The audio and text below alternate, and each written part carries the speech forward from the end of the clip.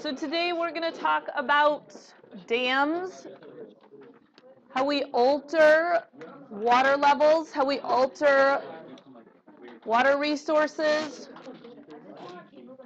Guys, quiet down. So the main idea here, okay, we're looking at how humans alter water resources, right? So lakes, rivers, streams.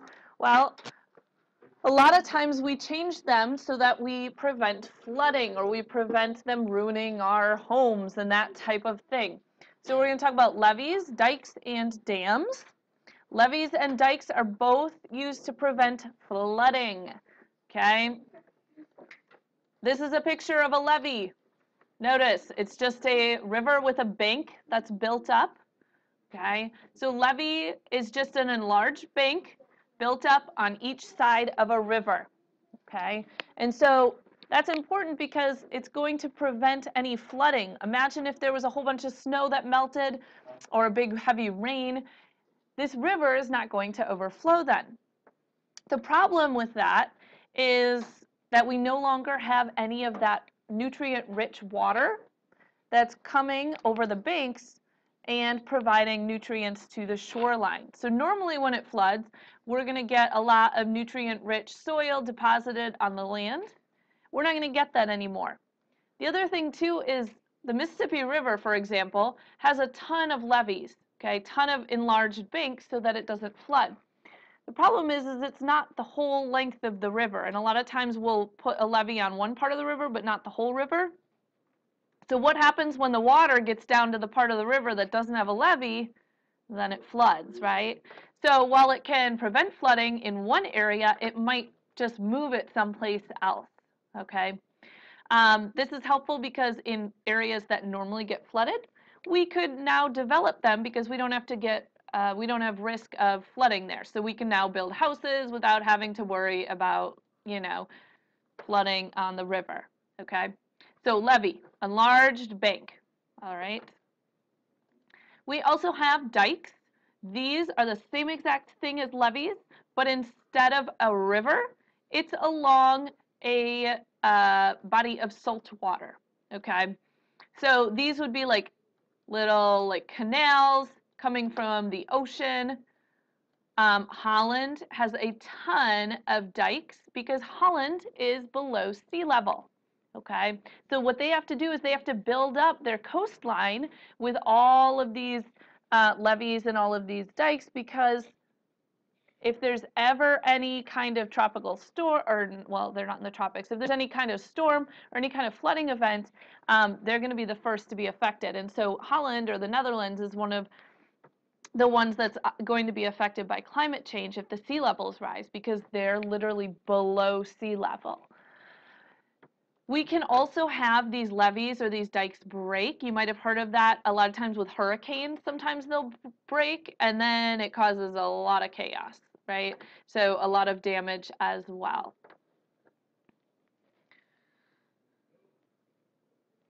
So dams are another way that humans alter rivers and waterways. A dam is just a barrier that runs across a stream or river. And we put it there to control the flow of water so that it prevents flooding and so that we can use it to generate electricity. That's why most dams are created. They can provide more water. Like let's say there's a whole lot of farming up here at this part of the river, they can dam it and then they get a whole bunch of river water there to provide water for their crops, okay? Can also be useful for fishing, can provide drinking water for people up here. And then downstream, we get less flooding, okay? But the things that we don't see is that we're obviously displacing people or ruining habitats when we flood this area. And it can have other unintended consequences as well. So when we dam a river, normally our river would be this nice little skinny river. And when we dam it, we put this barrier in front of it, it floods. And so we get a big lake behind the dam. And this is called a reservoir. It's the body of water that's created from damming that river. And you can kind of see the picture down below here, right? Here's our dam. What did we say we needed in order to make any kind of electricity? We said steam. What does the steam do? Turns the turbine. Well, in this case, we don't have steam turning a turbine. We just have the water turning the turbine, okay? And it's able to generate electricity. So you'll see here's our reservoir. Here are our power lines, and we can generate electricity from this dam. We're going to do a whole case study on a dam on Monday, a dam in China that's been super controversial, and we'll talk about why in a minute. It's the Yangtze River. Yeah. So one of the dams that they've actually created is in Lake Powell in Utah. So if you check out this dam, right, we've got the dam here. We've got the reservoir. And one of the things that we notice with this dam is sometimes we can have unintended consequences. And what's happened with this dam is the water levels have actually decreased a ton over time. So I'm just going to show you the time lapse. So this is in the Rocky Mountains, okay? And the reason that they wanted to dam this was to prevent a reliable supply of water for California. So what they did is they have this dam, and we're going to see what happened, okay, as a result of this dam. So notice, here's our river. Notice it's starting to get brown here, right? So it's drying up. So one of the problems then is dams end up drying up rivers, especially downstream, that used to be really full, okay? And all of the organisms that depend on these rivers are going to be affected as well. And you'll notice in different seasons, sure, it fills back up, but we now have just a tiny fraction of the amount of water here that we used to because it's all been diverted to California where they need it, right? This is the dam we're going to look at on Monday. So it's the Three Gorges Dam. This is the nice little pretty river, and then they put a dam here. Notice how it flooded this area. This is the reservoir, and we're going to talk about the impacts, the good, the bad, the ugly, on Monday. So we're going to skip pros and cons of dams until we do the case study, okay, on Monday. So one of the problems with dams is that the little fishies that need to migrate, especially salmon have to migrate. They migrate every year to go breed in, and so they need to be able to get up and down these rivers, okay? Well, if we build a dam, they can't go through the dam, and so that's a problem. So some really environmentally friendly dams are now requiring fish ladders, okay? I'll show you a video of one in a sec. And it's to help fish migrate across the dam so they can get to breeding grounds. So our little fish can jump. You guys have seen fish jump, and they basically like little jump up this little ladder all the way through to the dam. Can that be our project? Maybe go to like make a fish ladder? Yeah, so let's check out some of these fish ladders because I think they look kind of fun. All right. So we're going to take a peek. Oh, I already fast forwarded it. So these fishies are kind of cute.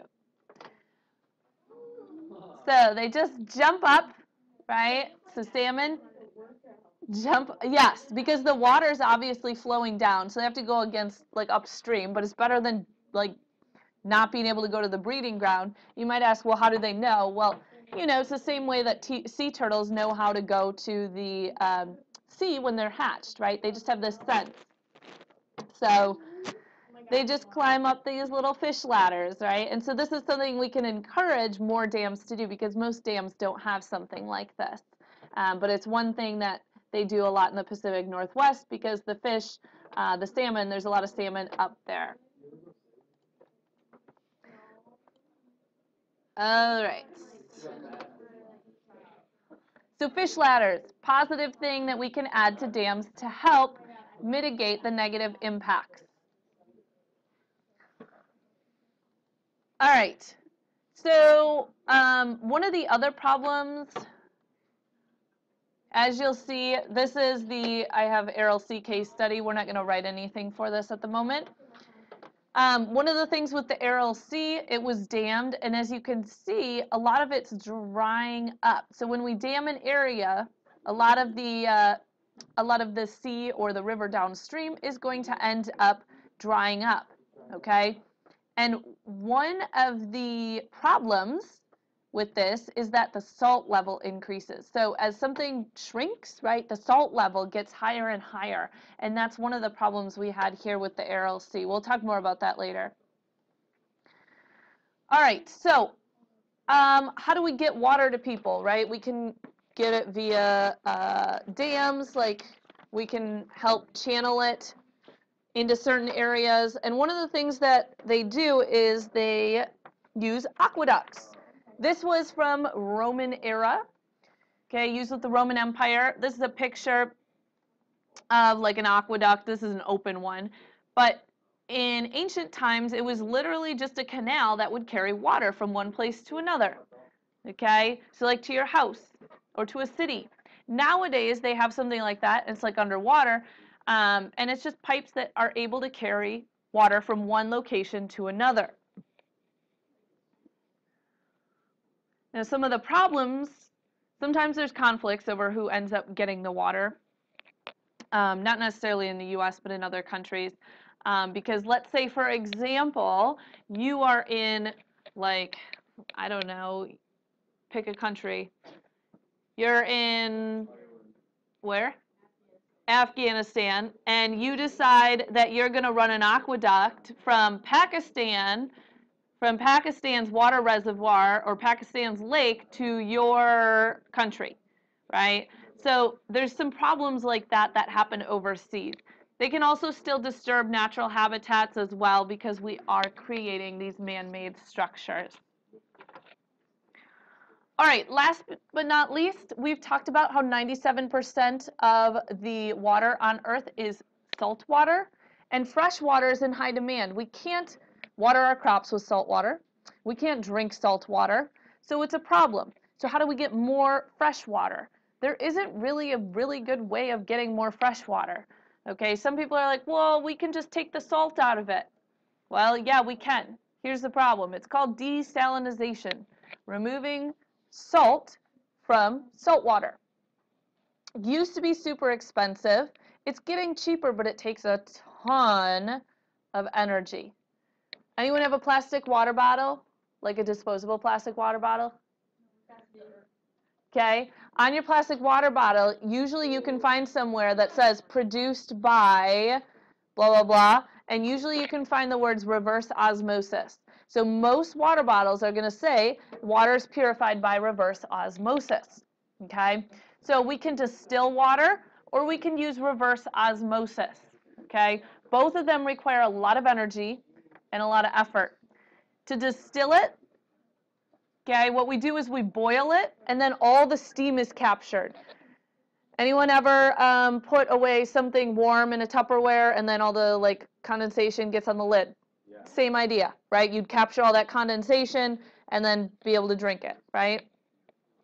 So in this scenario, we have to take a ton of water, we boil it, and then the steam is basically condensed and it goes into it's just regular water then, okay? Because remember with the water cycle, when water evaporates, it's only the water, it's not the steam. And then reverse osmosis, it just forces it. Remember, osmosis is moving through a membrane from high concentration to low concentration. It's just water is forced through a membrane, and the water can pass through this screen, but the salt can't, okay? And then we have problems with, well, what do we do with all the leftover salt? All the really leftover salty water, okay? It's not good for a whole lot. So those are some of the things that we talk about. Today, you are going to go to these two links, all right? You are going to be able to see different states and what they use water for, and you're going to analyze their water use, and then you're going to go to Wisconsin, and you're going to see what Wisconsin uses a lot of water for as well.